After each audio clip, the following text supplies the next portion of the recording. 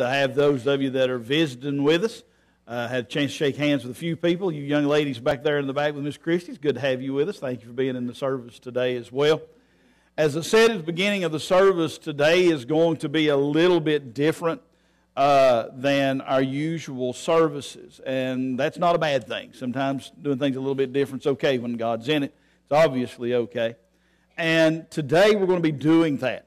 We're going to be watching a few videos. I'm also going to be bringing out some of the truths that we find in the Word of God as well. But the reason that we've kind of changed things up today is because today is the International Day of Prayer for the Persecuted Church. Every year in November, either the first or the second Sunday in that November for the last several years, there has been a concerted push by ministries and churches that are actively involved in helping those who are persecuted around the world and trying to raise that awareness of what's going on to help believers know better, number one, how to pray, and then number two, also to have a better understanding of maybe how we as individual Christians or we as a church can help. Even this morning in the Sunday school hour, I was sharing with the Sunday school class one of the ministries that we'll be talking about here in just a few minutes, Voice of the Martyrs, actually has a kit that you can purchase that allows a missionary, or not a missionary, but somebody who is on the front lines of some of these countries where persecution is so hot and the danger is so real, that it gives them an opportunity. It sends them supplies that they need to reach villages, to reach villagers, whether it's Bibles and tracts and outreach tools to DVRs or DVD players, DVDs players and DVDs, so that they can share in a larger setting to help people who maybe never have heard the gospel exactly who Jesus Christ is and what He's done for us.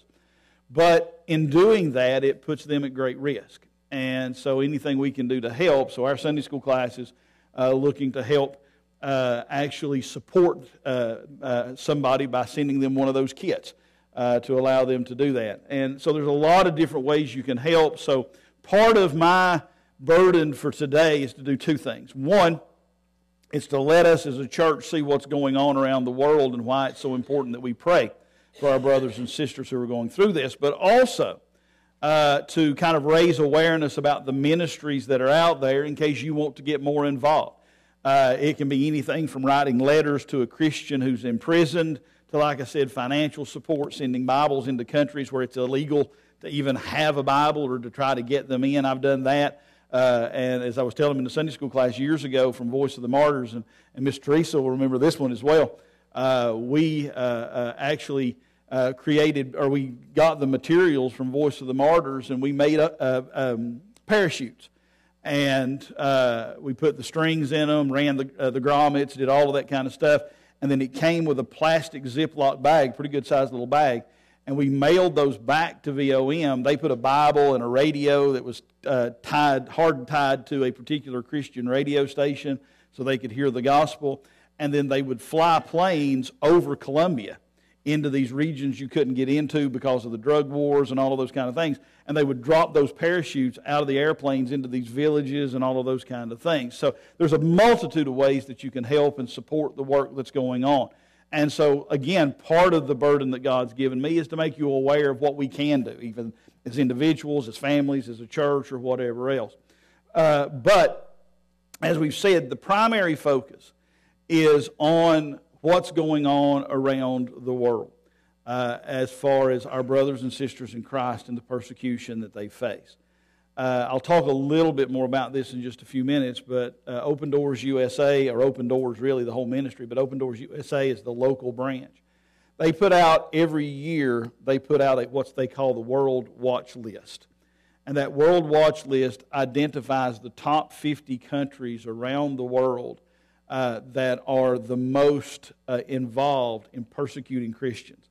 It can go from anything from extreme persecution to just making it difficult to witness or share the gospel.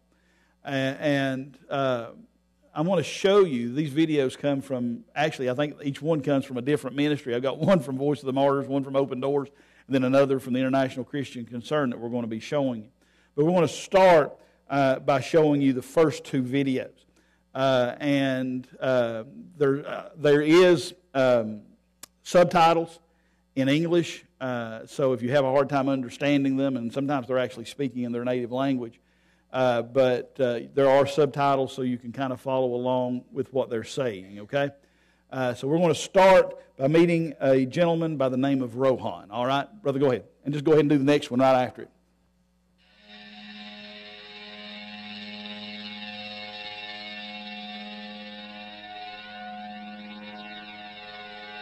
நான் 18 வயசாக இருக்கும்போது ஆண்டவர் என்னோடு கூட ஏசாயா 43:1 நான் உன்னை மீட்டுக்கொண்டேன், பேர் சொல்லி அழைத்தேன், நீ என்னுடையவன் என்ற வார்த்தையின்படி தேவன் என்னை அழைச்சார். அன்றைக்கு ஆண்டவருடைய ஊழியத்தை செய்வதற்கு நான் அர்ப்பணித்தேன்.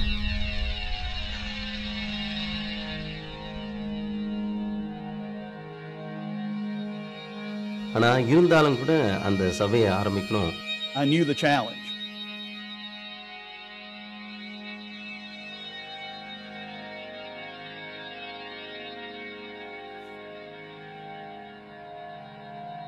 ஒரு சேலஞ்சாக இருக்கணும் அப்படின்னு தான் அதை ஆரம்பித்தேன். And yet I started the church.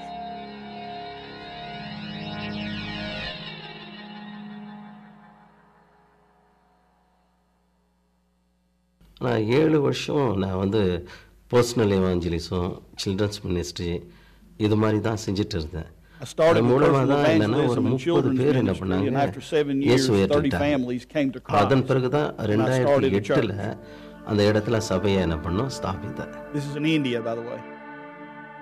அதன் பிறகு ஒரு குறிப்பிட்ட இரவு நேரத்தில் விடிய காலத்தில் எனக்கு கால் வந்தது, இது மாதிரி சபை இருக்குங்க. நான் என்ன பண்ணேன்னா அதை பார்க்கும்போது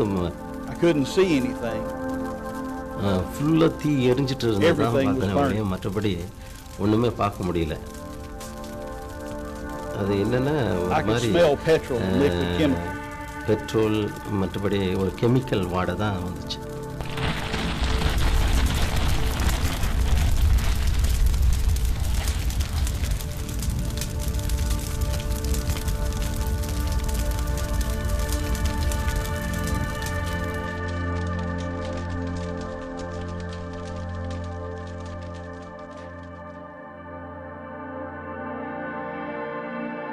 கிராஸ் முதல் கொண்டு எல்லாமே சாம்பல் ஆயிடுச்சு.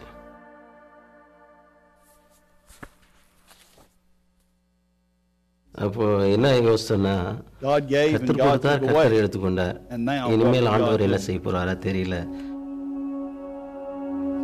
Rohan later found out that his church was set on fire by Hindu extremists who opposed the presence of Christianity in the region.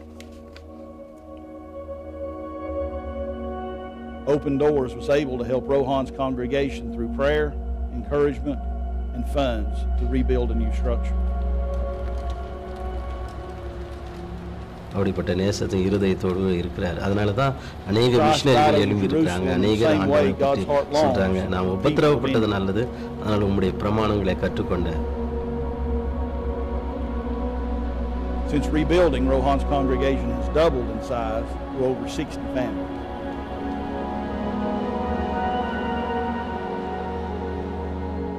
அப்போஸ்தலனாகிய பவுல் யாக்கோபுக்கு எழுதின நிருபம் 1ஆம் அதிகாரம் 2-4 வரை,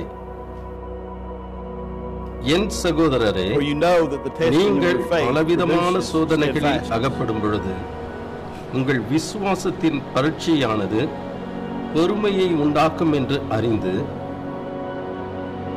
அதை மிகுந்த சந்தோஷமாக எண்ணுங்கள். நீங்கள் ஒன்றிலும் குறைவுள்ளவர்களாயிராமல் பூரணராயும் நிறைவுள்ளவர்களாயும் இருக்கும்படி பொறுமையானது பூரண கிரியை செய்ய கடவது.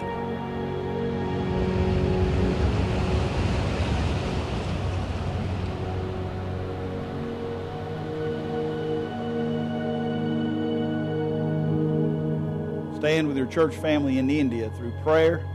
Ask God to strengthen His church in the midst of persecution for His glory.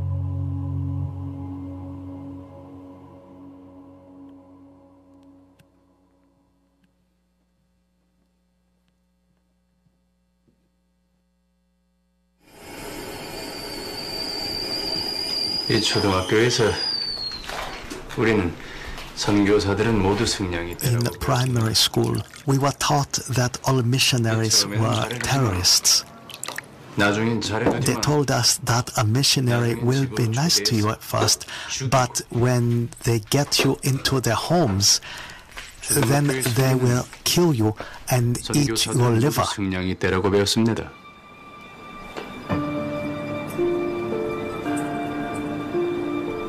우리 마을에는 먹을 것도 없고 There was no food and no work in my village.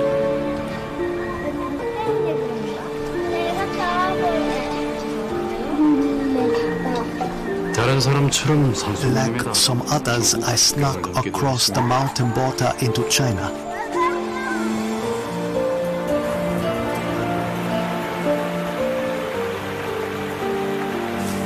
내게 팔려고 버섯을 땄는데 I picked mushrooms in the hopes of selling them in Chiang Mai. I don't speak Chinese at all. 한 사람을 만났습니다. But in the mountains, I met a man. 구입할 거면 내가 팔아주겠소. 그 사람이 He 내가 said, 딴 버섯을 I can sell 팔아준다고 those for you. And he didn't cheat me. He gave me all the money from the sale. At that time, I didn't know he was Pastor Han. Over the next 2 years, I went back several times. Each time, Pastor Han helped me. One day, I asked why he would do this, for he himself was in great danger for assisting a North Korean. It is because I am a Christian, he said. That made me afraid. Was he going to eat my liver? 하나님은 살아계셔. One day, Pastor Han said to me, God is real. There is hope for every person. I could not believe he would say that word, God. Nobody says that word. We know it is an act of treason. To speak the name of God can lead to soldiers coming in the night.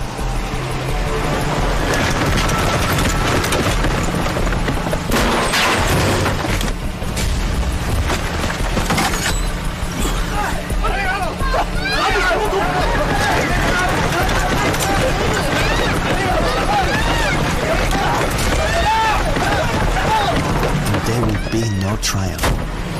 No journalists will write about you, and no one will ever dare ask where you have gone. One day I asked Pastor Han for a Bible. He knew that if I was caught with a Bible, my life would be in danger. But over time, I persuaded him. I showed the Bible to my wife. At first, she refused to even look at it. Why would you bring that here? She cried. She knew that if anyone reported that you had even glanced at a Bible, you would be arrested, and not just you. You and all your relatives sent to the concentration camps for years and years and years.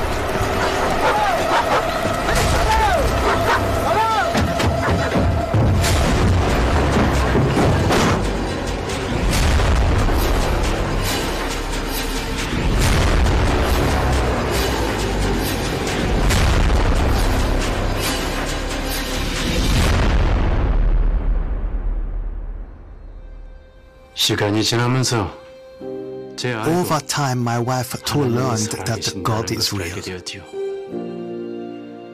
제 아내도 She found hope. 희망을 갖게 된 것입니다. 그러고 나서 And then I shared the word of God with my best friend.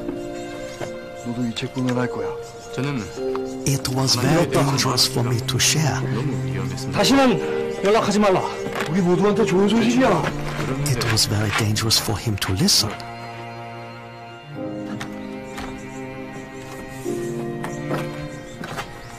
One day in the summer of 2016, we heard that some North Korean assassins were being honored by the government, rewarded for their good work for killing a terrorist missionary in Chiang-Mai. We knew it was Pastor Han. Who else could it be? 우리는 너무 두려웠습니다. We were frightened. Did they know he was my friend? Did they know I had met with him many times? 여러 번 한 목사를 만났다는 것을 알아냈을까? 이러다 우리도 죽는 거 아닙니까? 한 목사님은 Pastor Han gave his life, but he gave hope to me and to many other North Koreans. And despite the ever-present danger, many of us will continue to share the message that God is real. 우리들은 하나님이 살아계신다는 사실을 계속해서 다른 사람들에게 We hope that our sacrifice, when the day comes, will be worthwhile, just like it was for Pastor Han. 한 목사님이 그러셨던 것처럼 말입니다.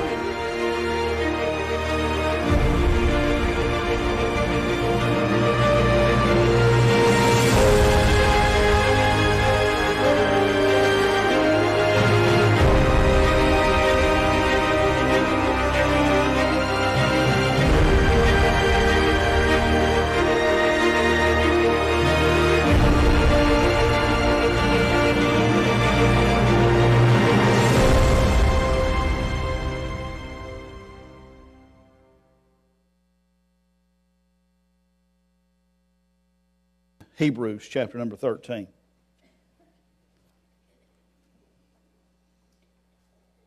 Hebrews chapter number 13, we'll be reading verses 1 through 3.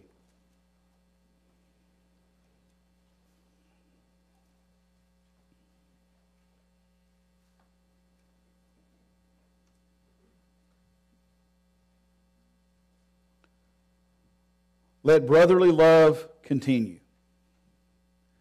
Be not forgetful to entertain strangers, for thereby some have entertained angels unaware.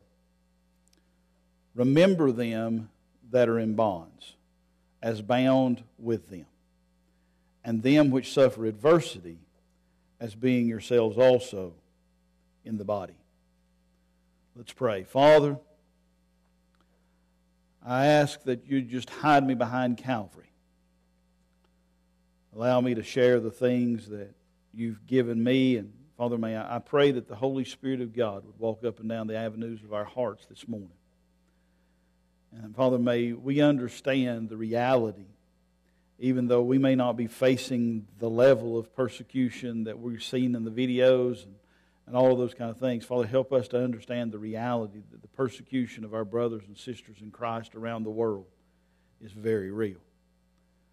Father, I pray that you just use me to share the things that you've burdened my heart with, and we'll just give you the praise and the glory for all that you do. We ask it in Jesus' name. Amen. As the videos we've seen have already shown, Christian persecution is very real.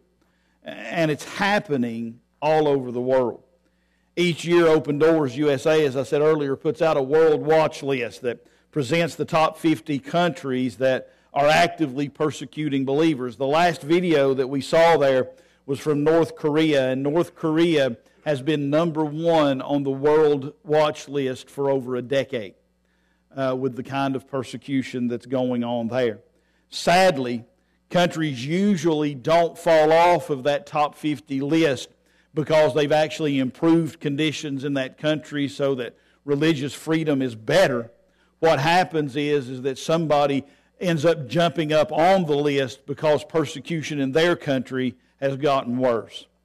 As believers, we shouldn't be surprised at all when you think about this topic about persecution, and it happening to saints. Now, in our country, we've kind of been in a unique bubble for most of our country's history, and we've had the freedom of expression, the freedom of worship, the freedom to say what we want to say and do the things that we need to do as Christians. However, you can look around and you can kind of see those freedoms eroding just a little bit at a time. Only now are we beginning to see some of the telltale signs of persecution beginning to rise even here.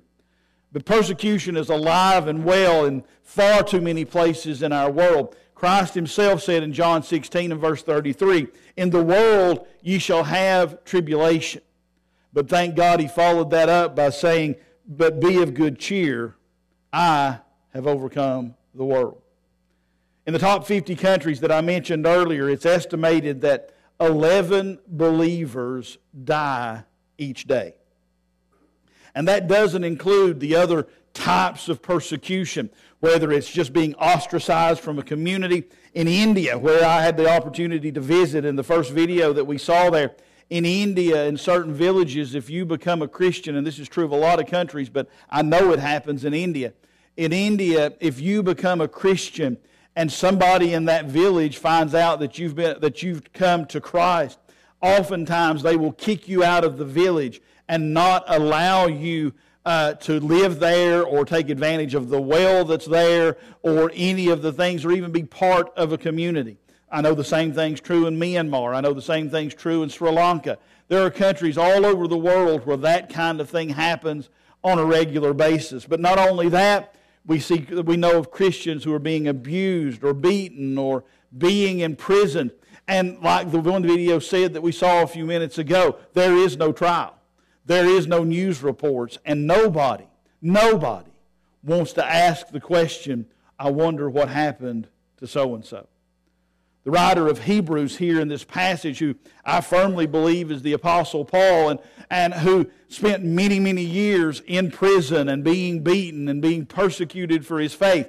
Here in Hebrews chapter number 13, and especially in verse number 3, the Holy Spirit of God gives the Apostle Paul here guidance for us as believers who may not be facing that level of persecution.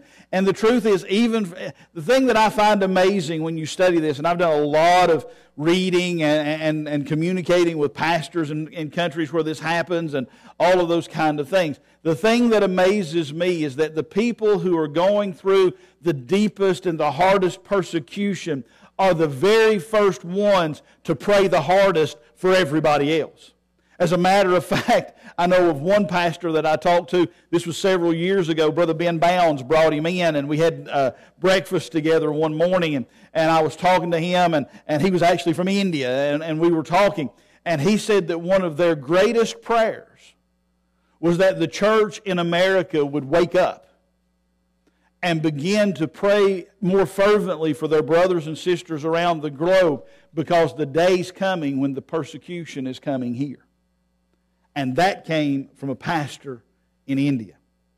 So the writer of Hebrews here gives us direction on how we can support and pray for those who are being persecuted. Notice, first of all, that the Bible tells us here in verse number 3 that we're to remember those who are persecuted.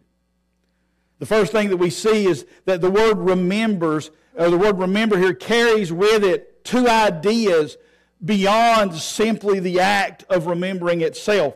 It's, first of all, a command. It's an expectation. It's something that the Apostle Paul and the Holy Spirit of God through Paul says that we need to do.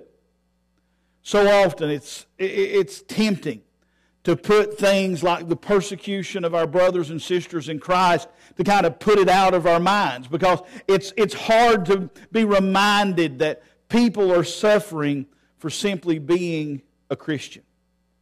Several years ago, Voice of the Martyrs, and they put out a free magazine that comes out basically monthly called Voice of the Martyrs magazine, but several years ago, they published a magazine with a young woman whose face had been terribly burned in an acid attack. Somebody came up to her for no other reason but that she was a Christian and threw acid all over her, and the majority of it hit her face and her arms and her hands. She was terribly, terribly scarred and was terribly disfigured. But the picture on the cover of that magazine showed a young lady with a tremendous smile on her face. All because she was willing to suffer for Christ. The sad thing about it is that in the next issue that came out, the leader of Voice of the Martyrs at that time said that he had received a letter from someone here in America who had signed up because they were concerned about their brothers and sisters in Christ, and they had signed up for the magazine to kind of find out what was going on. And this evidently was the first magazine that she had received. And when she pulled it out of the mailbox and she took a look at the picture that was on there, it so upset her that she contacted VOM and told them that they should never post such a picture on the cover again because it was too unsettling and it was too hard to view. But folks, can I tell you something? We can't live in a bubble. We need to realize and remember those that are being persecuted for their faith. And we need to realize that it's a command that we do so. But we also need to understand that it's a privilege to have that opportunity. But then secondly, we see that the call to remember is not just a command, but the truth of the matter is when you look at that word remember in the Greek, it actually makes the command very, very personal, very much one-on-one. Because if you translated it literally, it would be remember yourself, those that are in bonds. It's definitely a call to the body of the church to remember. But it's more than that. It's more than having an IDOP Sunday once a year where you put videos up on the screen and a pastor gets up and preaches a message for just a few moments. And it's more than just, I get a magazine once a month. What this is an expectation of each of us as believers, as individuals, to pray and remember those who are suffering for no other reason than they serve the same Jesus that we do. And that brings us to the two classes of believers that we see here. It says, remember those that are in bonds. And that means remember those who are imprisoned because of their faith. And then it says, remember those that are in adversity or who are suffering adversity. And that's those that are suffering in any other number of ways. As a matter of fact, this is the latest Voice of the Martyrs magazine. It just came out. I got it this week, as a matter of fact. And on the cover here again, you can see somebody, and this is from Indonesia. This is somebody, if you'll remember, a couple of years ago, there was a bombing on Easter in several churches in Indonesia. This is a survivor one of the survivors of that bombing in that Christian church.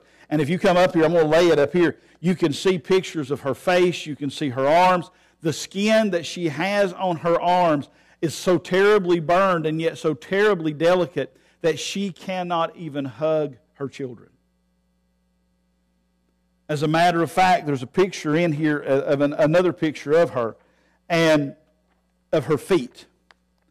The blast was so horrific and the fire was so terrible that it burned the images of the sandals she was wearing into the very skin of her feet.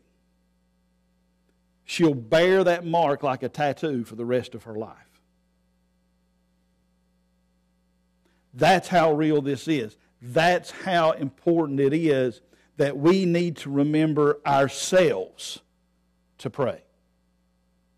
From November 1st of 2017 to October 31st of 2018. And so this is based on the numbers that World Watch List for the 2019 January publication came out. But listen to this. Over 245 million Christians are living in places where they experience high levels of persecution. 245 million. 4,305 Christians in that period of time were killed for their faith. 1,847 churches and other Christian buildings were attacked, most of which were burned to the ground.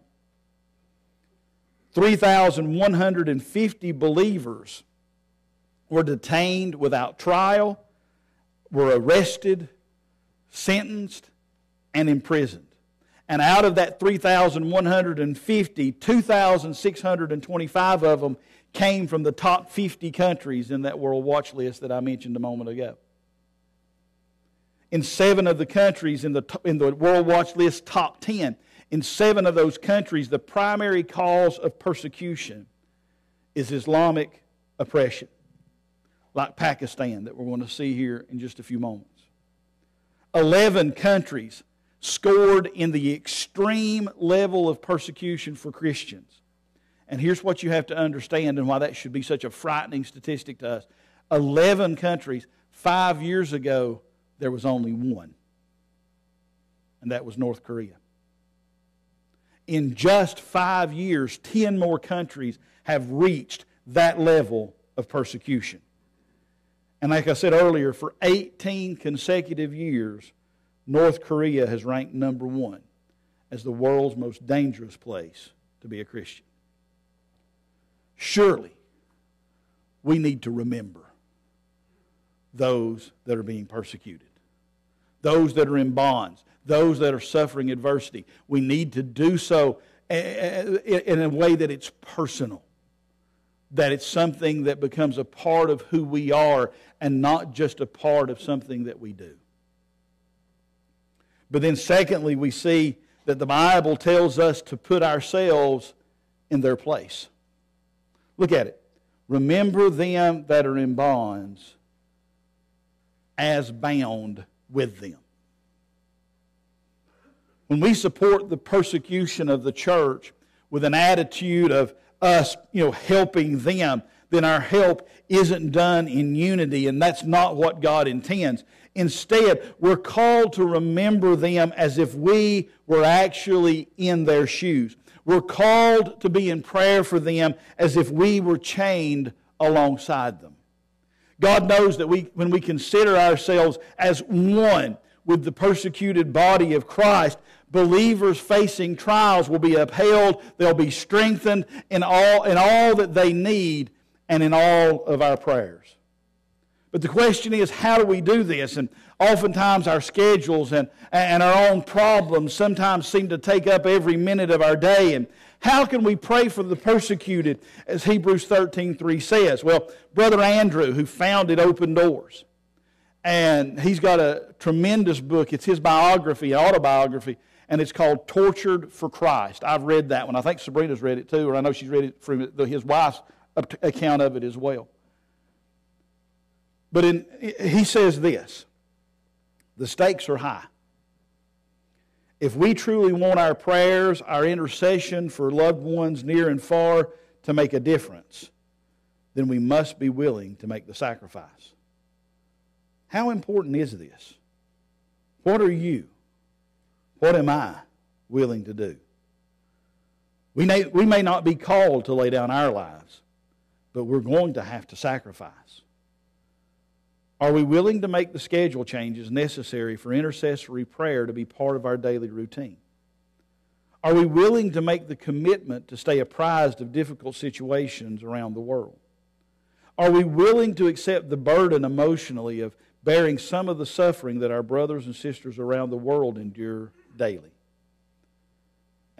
And are we willing to persist in our prayers even when we don't see or aren't aware of God's answers? That's I started to say problem, but that's the reality of praying for our brothers and sisters in Christ around the world. A lot of times we don't know what happened. Occasionally we do. I don't know how many of you know the case of Asia Bibi in Pakistan that went on for years and years. It started when we were at Shepherd's Way. Miss Teresa remembers this. I know Sabrina and Josh and Aaron, all of them remember what I'm talking about here. She was imprisoned because she was working alongside, or actually went to a well, And some of the women knew that she claimed to be a Christian, and they accused her of insulting the Prophet Muhammad. She had done nothing. But it didn't require anything else but somebody saying she did it. And she was imprisoned, I think, for 8 years.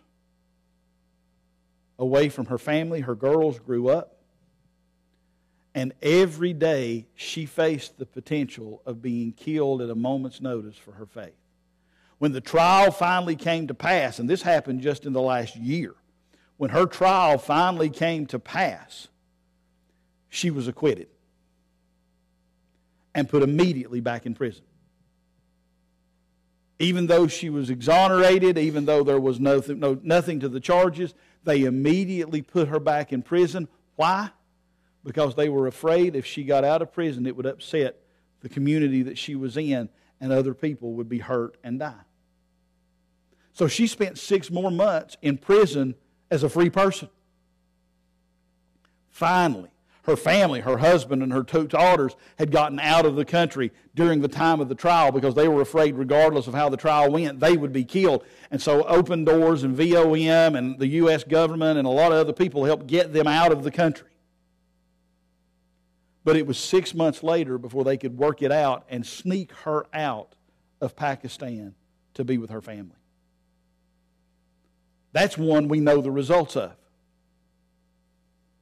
But every day,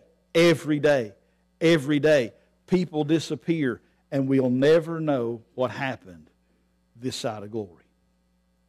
It's hard because we don't see those tangible answers. It's hard sometimes to remember to pray. That's why it's so important to get magazines like VOM or get on the websites of Voice of the Martyrs or Open Doors or ICC so you can see not only the needs, but occasionally there's a bright spot and you actually get to see an answer to a prayer.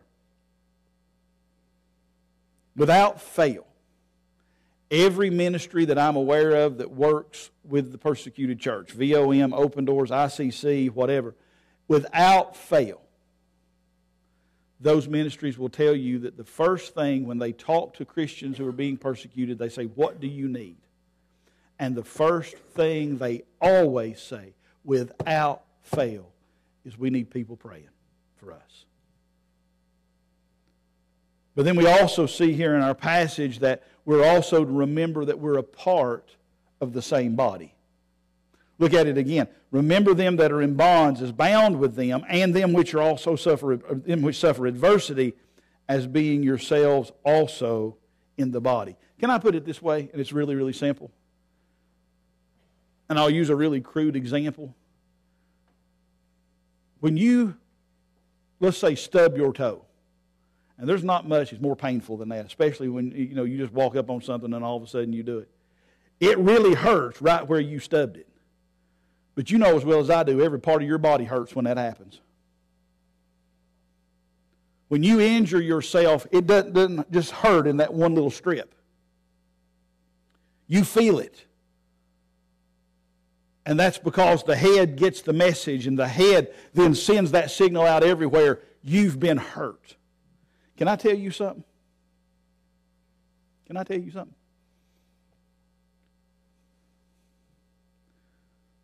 When somebody's persecuted, there's a signal that goes up to the head. The Lord Jesus Christ. And He sends out a signal and says, somebody's hurt. And you need to pray. And you need to help when and how you can. Because the truth of the matter is, we're all part of the body if we know Jesus as our Savior. When they suffer, we should feel it as well. And when we feel it, it'll help drive our prayers as well. So how do we pray? What should we pray? Well, here are some recommendations from the Voice of the Martyrs. If you'll flip over to the other slide presentation, brother.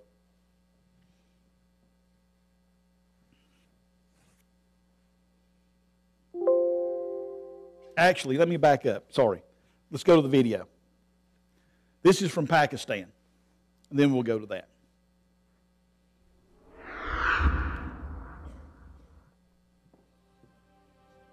I am Ayub Masih, a Christian in Pakistan.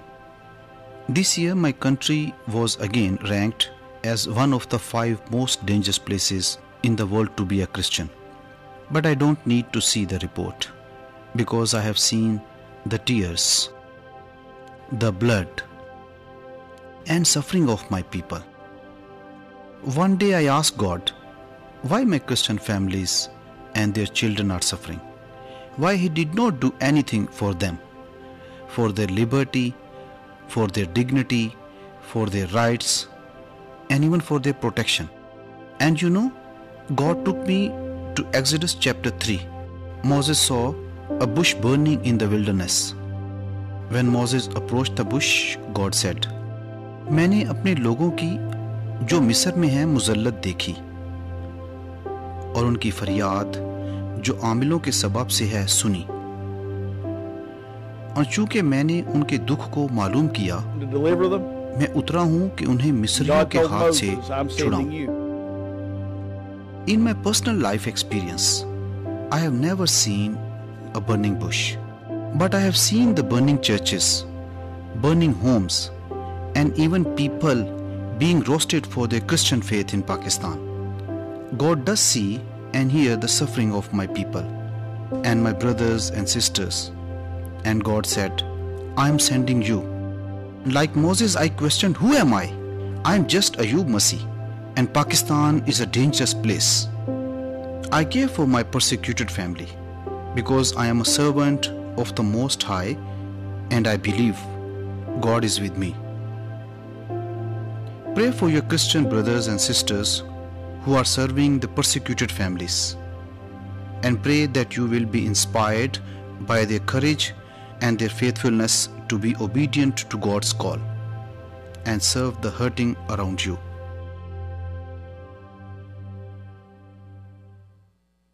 All right, now let's go to the presentation.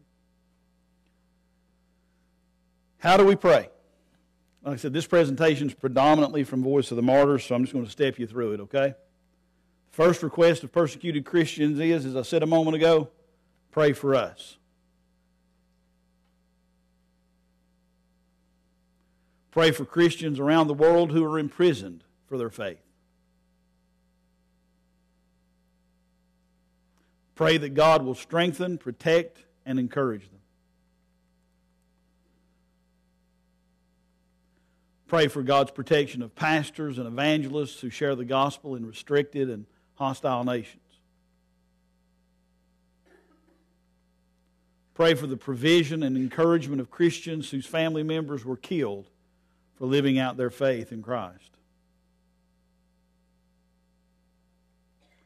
Pray that government officials in hostile and restricted nations will come to know Jesus Christ and follow His will for their lives. Pray for Christian converts from Islam who must decide when and how to tell family and friends they are now followers of Jesus. And the reason they make that comment is because almost invariably when that happens, if they have an opportunity, they'll kill them. It's considered an honor killing when that happens. Pray for radio, television, and internet ministries that broadcast God's Word into restricted nations. Pray for the provision and safe delivery of Bibles to believers in hostile and restricted nations. Pray that persecuted Christians will boldly witness for Him even to their persecutors. Pray that Christians in free nations will choose to stand with our persecuted brothers and sisters.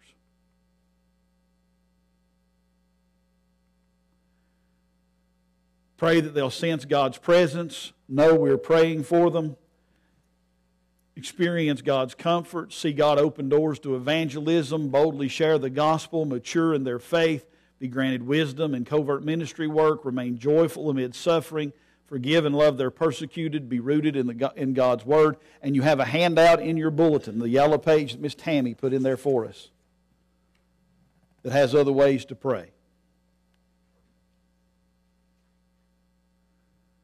Like I said, Voice of the Martyrs is probably one of the premier ministries out there that works with this. Their web name is or web address is very simply persecution.com.